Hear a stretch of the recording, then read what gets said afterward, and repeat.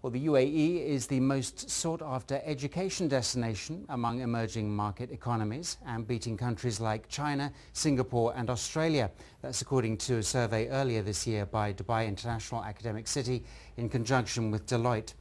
Education in the UAE has an estimated market size of over $7 billion US. The education sector continues to be an attractive investment opportunity, especially as it becomes online enabled. Hanny Alshazly is Head of Business Development at ITS Group. He's with us tonight on Emirates News.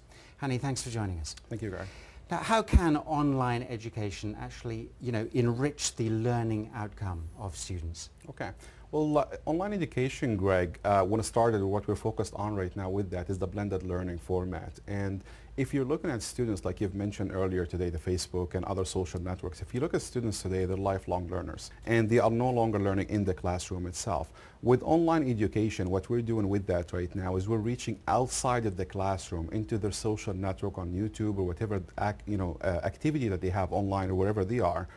And reaching out with them with more content. And this is becoming now not just a new trend, but the new way of learning for all of the students, including us. Now, a lot of the drivers of the economy, of course, are health and education particularly. Now, what kind of investment opportunities are there out there? There is plenty of investment opportunities, especially in the UAE. This is one of the places in the world that I find the most dynamic. And what happened is they have right now several opportunities. If you're mentioning, for example, Ankabut and the connections of all of the university, all of the higher education sector connected together. Several opportunities are now coming up for the K-12 market, which used to lag behind a little bit. But now the UAE realized that now the students are no longer going to go to the classroom looking at just chalk and talk. They're looking for something more important than that. They need to be well connected, and there are several of those already. Is it now possible to build a fully digital campus, and what are the sort of costs?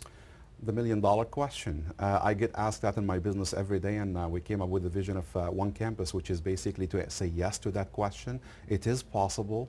There are so many different elements of defining what you mean by a digital campus. And it's doable. The cost of that could start with a few $100,000 all the way to millions of dollars, depending on how you would like to connect your students, what kind of actions you need to do with them online, and also what kind of support and services you need to have online. Now, do you think that advances in online learning software is feared by some teachers? We're running out of time, but this...